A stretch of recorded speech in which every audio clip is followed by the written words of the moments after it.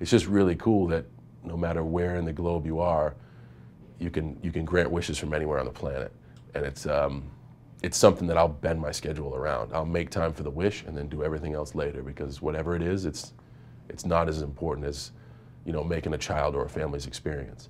And it's just been a great thing. Like, not only do I want to make the families proud and make them excited about WWE, but I coordinate with our representatives in the WWE, with the Make-A-Wish Foundation, about how we can possibly make their experience even better. And since 2004, it's now 2012, like I said, I think we have a great system in the WWE, and I think every family that gets a chance to have a wish, it exceeds expectations.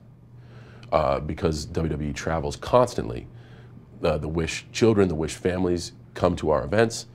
They meet me in person, or the person they'd like to meet before the event. They get a bunch of one-on-one time. They get to ask all their questions. We get to hang out together. When it comes to me, I make sure they have all the latest John Cena stuff, shirt, hat, wristbands, program, whatever we have available that night, they have for the show. So they are completely decked out as far as it goes, you know, as WWE is concerned. And that's not really where it ends. We usually send them right into the building, and it's right usually at the start of our program. They become my special guest for Raw. They sit, I know exactly where they're sitting, and a lot of times on Raw, people ask me, like, what am I saying when I'm talking trash or pointing to people? I'm usually saying hello to a Make-A-Wish kid.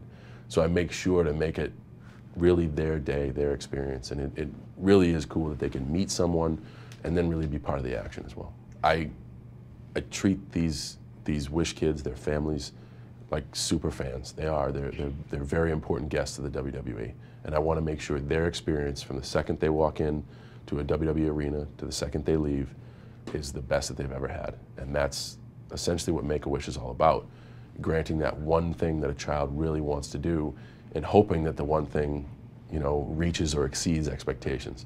So for me, I always want to make sure that the WWE experience exceeds expectations.